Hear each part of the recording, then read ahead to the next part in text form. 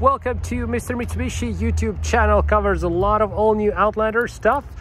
Today in this video we'll have a look at this. So let's say you bought your brand new 2022 Mitsubishi Outlander, and now the question is about the engine maintenance and the overall maintenance of it. So when do you do the oil change, how often you do it, where to find information about it. So we will be covering all that in this video.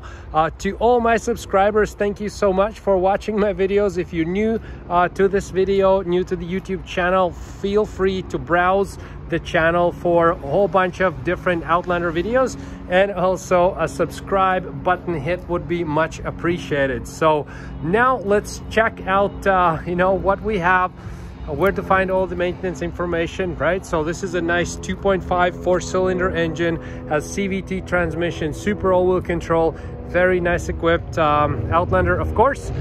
This, by the way, is fully loaded GTP. So now let's have a look. What's the deal with the oil, with the engine oil, with the maintenance, and where to find all that information. Okay, so we're in the Outlander, and if you want to know the quick answer to what's the oil change interval for the all new Outlander, it is 16,000 kilometers or 10 months. So at least, once a year you should be doing it, even if you go below 16,000 kilometers. But here's what I can show you where you can see that on your vehicle. Okay, so now here on the setting selection screen, so basically you go to settings right here, and then you scroll down to maintenance and oil control system. You click on there, and this is where it shows where your service is due in kilometers. Now this won't show you time, so this will show you kilometers only, so you kind of have to track these things yourself as well, right?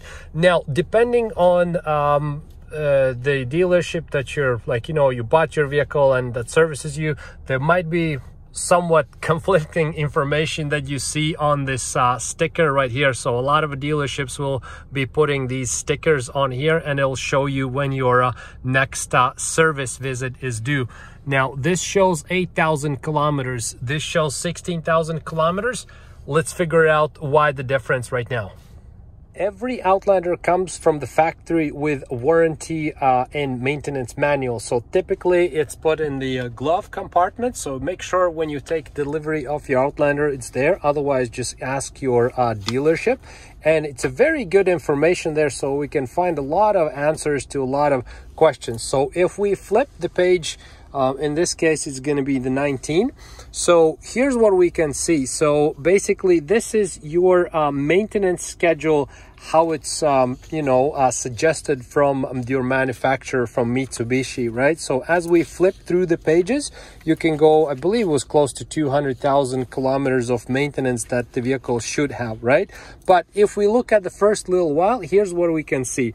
So the 8,000 or 5,000 miles, basically the recommendation is to bring the vehicle in for tire rotation, and it's going to be also like a general fluid checkup of the vehicle, right?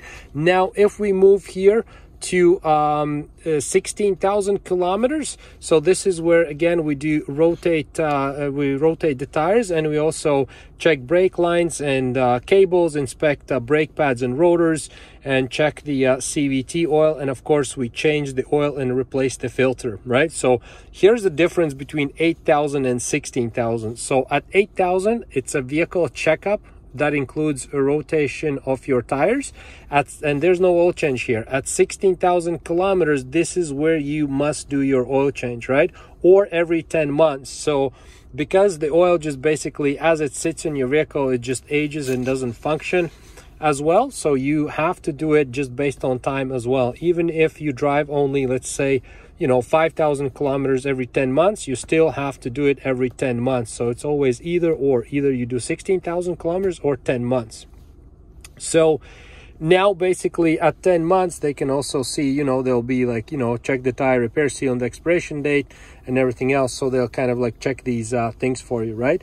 Then the next one is going to be at 24,000 kilometers, right? So we go in at 16, add 8 more, and then again you'll come in, just a quick vehicle check, rotate the tires, good to go till 24,000 kilometers or 15 miles. And then they'll replace the air filter, they'll check your keyless operation system, and what else are they going to do?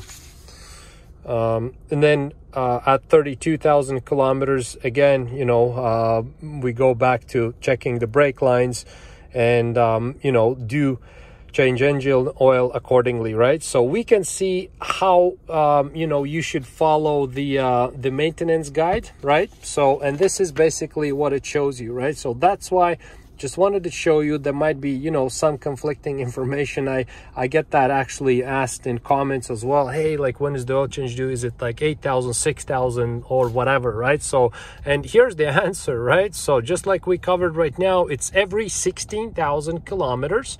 Or 10 months, depending what comes first, right? So, and this mark here, 8,000, well, the dealership wants to see you here with like after 8,000 kilometers to make sure the tires are wearing out even, and the vehicle generally is healthy and good, right? Now, before we go here, so to speak, I just wanted to address the two things. So at the end of the video, we'll be looking at where to see what kind of oil you need if you're interested in that.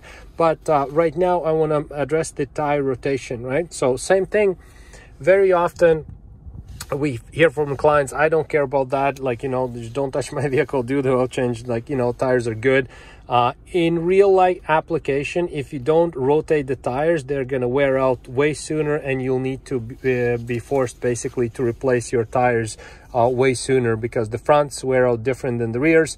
And if you don't rotate them, then basically you just wear out your tires faster, and it ends up cost you way more than that, right? So, but this is a very good reference tool, your warranty and maintenance manual. So, you know, flip it to the appropriate page, and then it's interesting. You can just see what you know, what maintenance your vehicle needs as it ages and racks up more kilometers. Now let's see where to find what kind of oil you need to put in your vehicle. So typically, you know, if you go into authorized service, you just find your dealership, you drive in, they will know what to do with your vehicle. You don't need to educate them, but some people want to know, and here's the answer to it.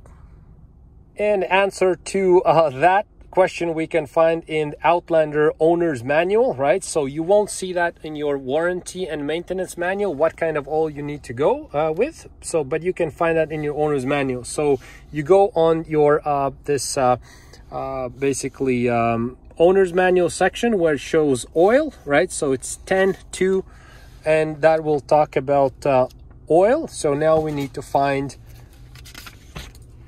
10.2 right here, right? So, and this is 10.2. So, and it shows capacities and recommended fluids, right? So, and then you can see on your engine oil, what do they, you know, recommend. So Mitsubishi Motors Genuine Motor Oil, SN 0W-20, right? So basically that's what they recommend for the oil.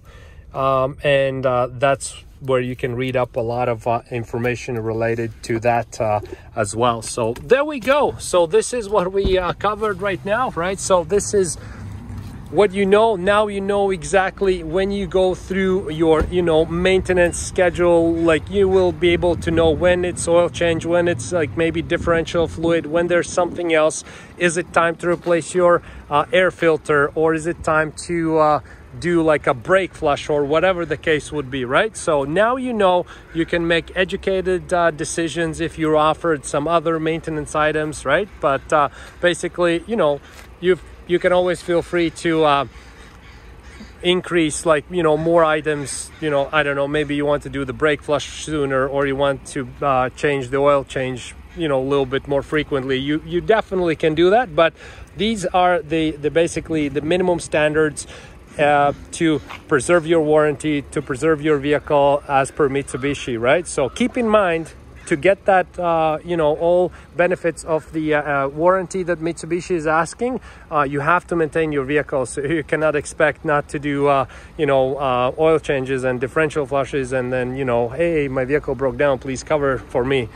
So they're always checking if you're maintaining vehicle, and for optimum performance, you always want to check your vehicle and maintain it anyways. So awesome. Thank you so much for watching this video. I hope this helps a little bit, because it's a question I get asked a lot. There's somewhat confusion around it too. So hope this was helpful to answer a few of those questions. So thank you so much for watching, and I'll see you in the next video.